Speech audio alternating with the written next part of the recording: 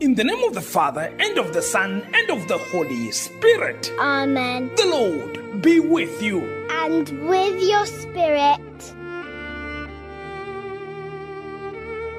You are listening to Daily Bread Devotions with Father Eustace Siame Sdb of Don Bosco. Your word, Lord, is a lamp for my steps. Stay tuned. This is my daily bread. This is my daily bread. Your very word spoken to me. It is Friday, the 4th of August, 2023, 17th week in ordinary time, and today we remember St. John Vianney, priest, known as the Cure of Ars. John Mary Vianney, born in France in 1786, is the beloved patron of parish priests. As a seminarian, he struggled greatly, mainly because of his poor performance in his studies. Eventually, he was ordained and sent to Ars, where few people practice the faith. His holiness, preaching, prayer and penance transformed the parish of Ars, and people began to flock to him for the sacrament of reconciliation. He died in 1859. We pray for all our parish priests.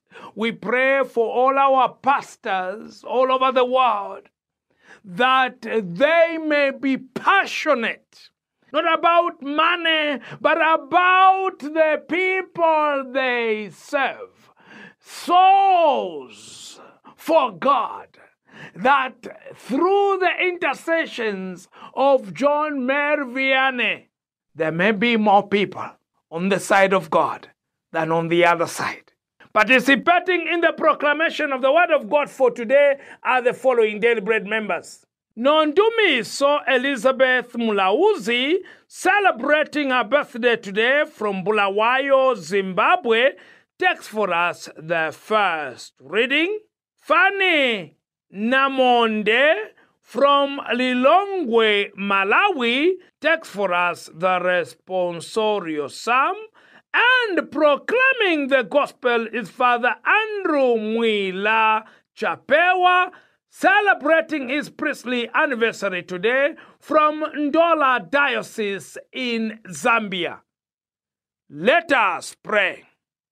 Almighty and merciful God, who made the priest St. John Vianney wonderful in his pastoral zeal, grant, we pray, that through his intercession and example, we may in charity win brothers and sisters for Christ and attain with them eternal glory. Through our Lord Jesus Christ, your Son, who lives and reigns with you in the unity of the Holy Spirit, God forever and ever. Amen. First reading. These are the feasts of the Lord, which you shall proclaim as times of holy convocation. A reading from the book of Leviticus. Leviticus chapter 23, verses 1, 4 to 11, 15 to 16, 27, 34b to 37. The Lord said to Moses, These are the appointed feasts of the Lord, the holy convocations, which you shall proclaim at the time appointed for them. In the first month, on the 14th day of the month in the evening, is the Lord's Passover. And on the 15th day of the same month is the feast of unleavened bread to the Lord. 7 days you shall eat unleavened bread.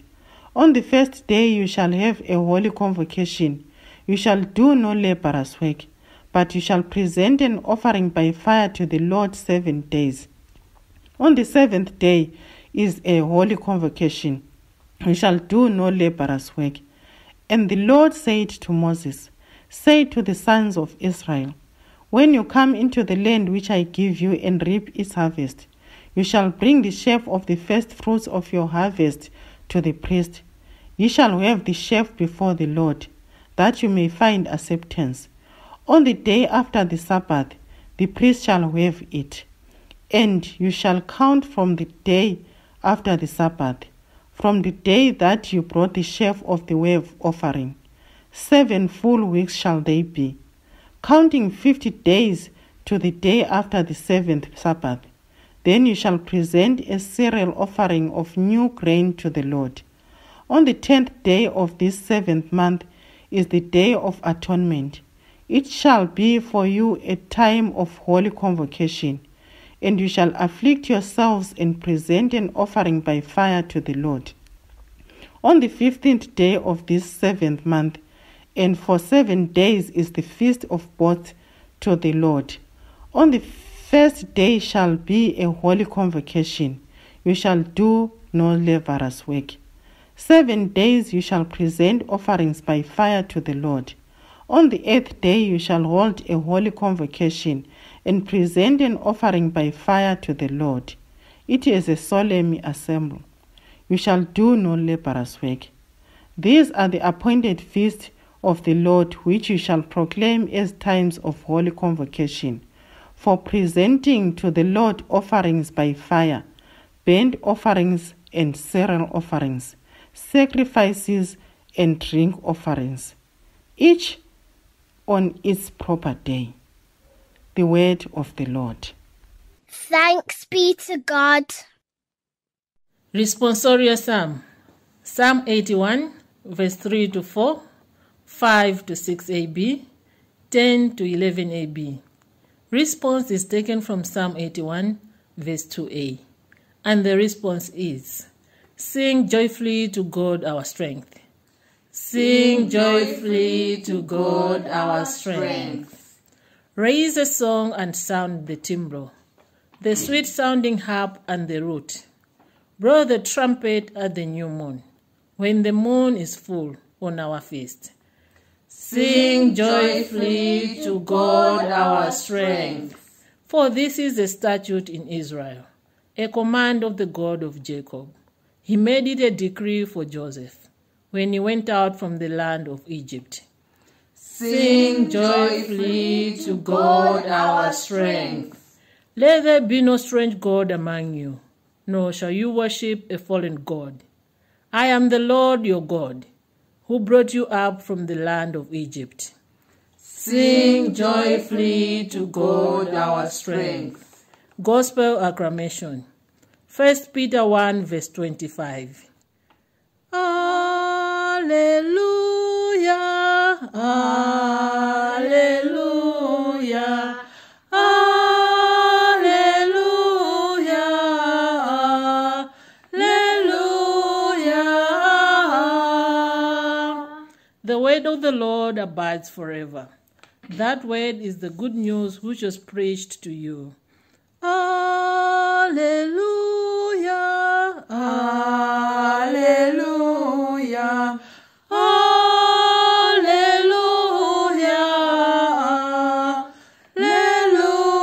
alleluia. The Lord be with you. And with your spirit. A reading from the Holy Gospel according to Matthew. Glory to you, O Lord.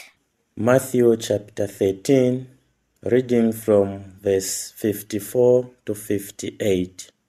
At that time, coming to his own country, Jesus taught them in their synagogue, so that they were astonished and said, "Where did this man get this wisdom and these mighty works? Is not this the carpenter's son? Is not his mother called Mary? And are not his brethren James and Joseph and Simon and Judas? And are not all his sisters with us? Where then did this man get all this?" And they took offense at him. But Jesus said to them, "A prophet is not without honor, except in his own country and in his own house." And he did not do mighty works there, because of their unbelief. The Gospel of the Lord. Praise to you, Lord Jesus Christ. We finished yesterday the book of Exodus. Now we are on Leviticus, and we have gone straight away to chapter 23 of the book of Leviticus. And just for you to have a brief background of this book, the book is set around Mount Sinai, where the people of Israel are encamped while God appears in the tent of meeting, dictating to Moses his specifications regarding the Jewish ceremonial laws. The laws are extremely detailed, outlining every aspect of how and when religious offerings are to be presented to God. Now, the purpose of Leviticus is to provide instruction and laws to guide a sinful yet redeemed people in their relationship with their holy God. The book communicates that receiving God's forgiveness and acceptance should be followed by holy living and spiritual growth. And Moses makes it clear that spiritual growth was going to be obtained by living the 7 important feasts of the Jewish life. And these 7 feasts are outlined in today's word as appointed feasts. These are the appointed feasts of the Lord, the holy convocations. What are these appointed feasts? They are Passover, unleavened bread, first fruit, and Shabbat, also known as Pentecost or the Feast of Weeks. These first 4 are celebrated around spring. During spring, that is between March and April, they are celebrated around that time. That is why we have taken it up all over the world to celebrate the Passover around the spring. When in the northern hemisphere the flowers are just coming out, that is the time when the first 4 are celebrated. The 3 final feasts in the 4, that is in autumn, are in the Hebrew month of Tishri, September and October. They represent the events associated with the Messiah's second coming, which has yet to occur. These 3 final feasts form the basis for what the Bible calls blessed hope in Titus chapter 2, verse 13. And it is good for us to just have an overview of these feasts. The Passover, Pesach, this is the foundational feast. The 6 feasts that follow are built upon it. It is covered in the passage that we read today. It also starts the second feast, the Feast of Unleavened Bread, in the words that are used to describe what took place in Egypt. None fits better than one word: redemption. Israel was redeemed so that they could worship and serve the true and living God. You are redeemed so that you can worship the one and true God. You are free to worship, not free to do anything evil in this world, but free to worship. And the unleavened bread, Pascha, Easter, should remind you of the role that you have. And then we have the unleavened bread. And the Passover, Pesach, should remind you of the role that you have. The second one is unleavened bread. This feast was to last 7 days. On the 1st and 7th day, there was to be a time of meeting, convocation between God and man. So all these feasts were oriented towards God.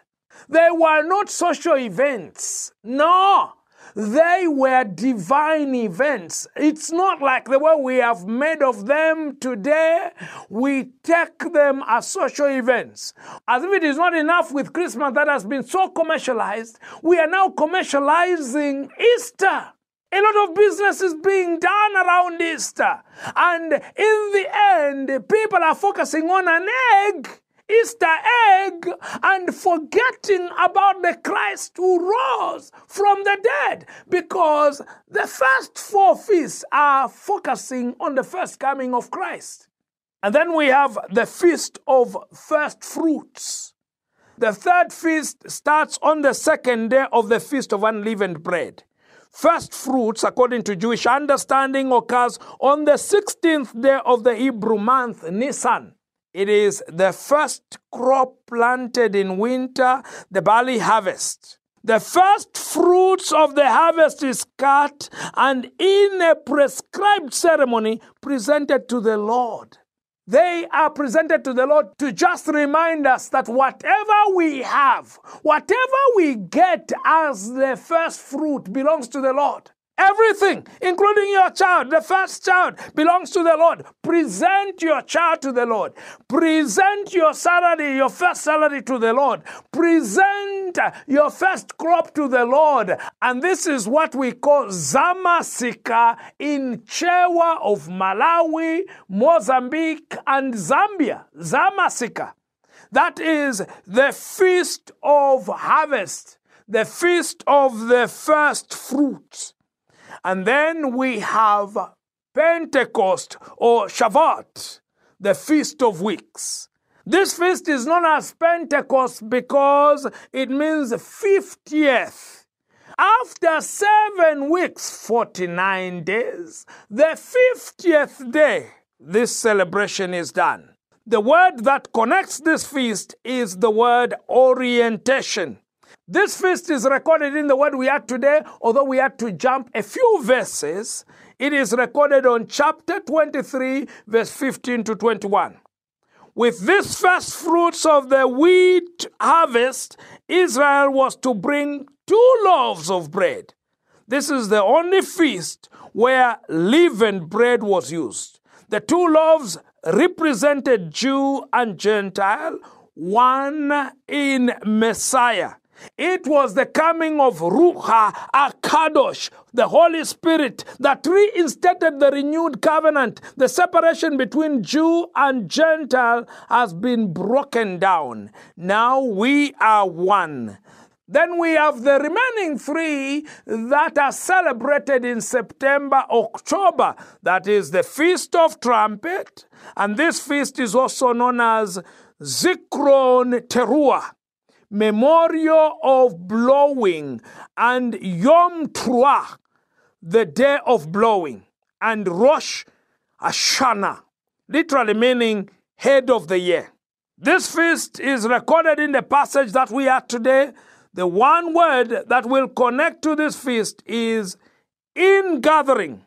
Trumpets point to the future day when the Messiah returns to rescue the righteous and judge the wicked. And then we have the Day of Atonement. Yom Kippur is the atonement covering for the previous year's sins. You know that atonement or sacrifice was the blood of an innocent animal as recorded in Leviticus chapter 17 verse 11. You will find the feast recorded in the passage that we had today, especially from verse 26 to 32 that was jumped in the passage that we read today. It is considered the most holy day in the Jewish biblical calendar. It is considered the logical extension of what was started on Rosh Hashanah, that is the Feast of Trumpet. And then we have the Feast of Tabernacles, which is called Sukkot. This is the most enjoyable of festivals of the Jewish feasts. It is mentioned in Scripture more than any of the other feasts. This feast is recorded in the passage that we had today from verse 34 to verse 37. It has a twofold purpose. It was to bring in the latter harvest, the Jewish thanksgiving, and the command to dwell in booths. It is also known as Zinam Simkatenu. It is also known as the time of our rejoicing. The one word that can summarize this feast is habitation. Getting settled. That when you are in the Lord, you are settled. Having understood this, I can just say a word about the gospel passage of today when Jesus came back to his own people. Matthew puts this coming back to his own people in chapter 13, halfway through the ministry of Jesus. That makes a lot of sense because he had a lot of experience by then. Because the more years you have in ministry, the more wisdom you gain. And Jesus had some years in ministry. In Luke, it is put at the beginning of the ministry of Jesus. Just after the wilderness experience, he comes back home and he starts preaching. But in Matthew, it is put in chapter 13, after Jesus had preached, had done a lot of preaching, had gained a lot of experience. Now he comes back home. And they don't accept him. Because these people were too used to him, too used to his family, too used to his blood, that they missed out big time on the Lord of life. And I know this is happening in many of our lives, that we miss out big time on the Lord in the people God sends to us. Because we are staying with them, we have become familiar, too familiar to them, we miss out on things divine. I hope it's not happening to you, my brother. It's not happening to you, my sister. Glory be to the Father, and to the Son, and to the Holy Spirit. As it was in the beginning, is now, and ever shall be, world without end. Amen. The Lord be with you. And with your spirit. And may Almighty God bless you, the Father, and the Son, and the Holy Spirit. Amen. Blessed Friday to you, and happy feast of John Maria Vianney. Thanks be to God. This is my daily bread. Your very word spoken to me,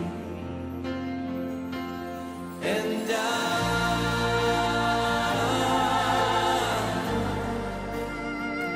I'm desperate for you,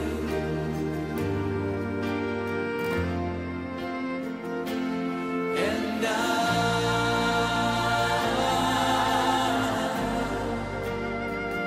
I'm lost without you.